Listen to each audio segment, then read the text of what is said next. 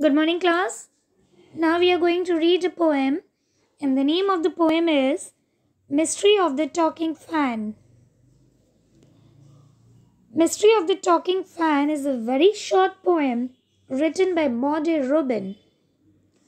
Maude Rubin was born on June 30, 1891, and he passed away on October 1973 at the age of 82 years.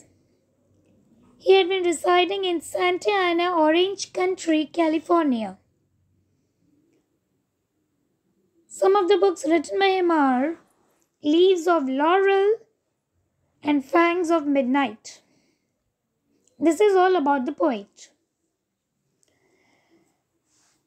So before moving into the poem, do tell me, is there a ceiling fan in the room where you are sitting? Or is there a ceiling fan in your bedroom?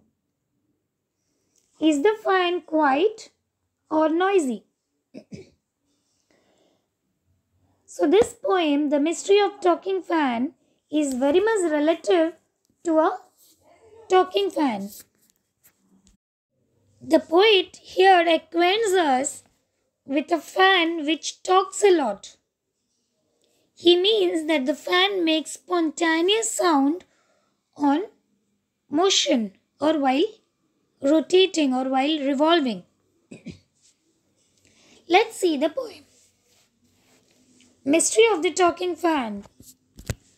Once there was a talking fan, electrical his chatter. I could not quite hear what he said, and I hope it doesn't matter. Because one day somebody oiled his little whirling motor, and all the mystery was spoiled. He ran as still as water. So once there was a talking fan, electrical his chatter. Here chatter means talk or gossip. I couldn't quite hear what he said, and I hope it doesn't matter.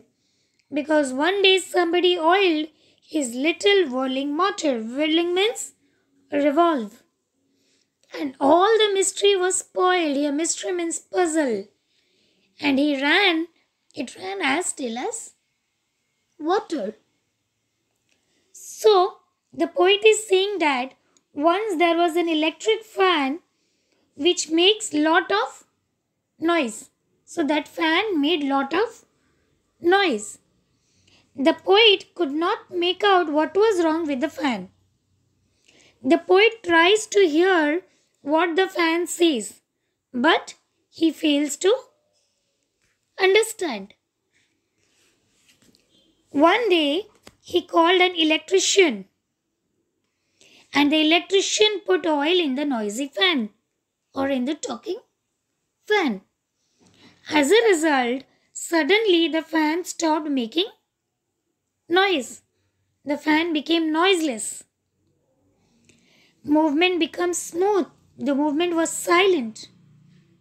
So the mystery that the fan was demanding was solved. Okay. So through this poem, the poet is saying that there was a talking fan or there was an electric fan which made lots of noise. And the poet always fails to understand what the fan is saying. And one day he called an electrician, and the electrician puts oil in the noisy fan. And as a result, the fan became noiseless, and all the problems were solved. Okay? So this is all about the poem. Thank you.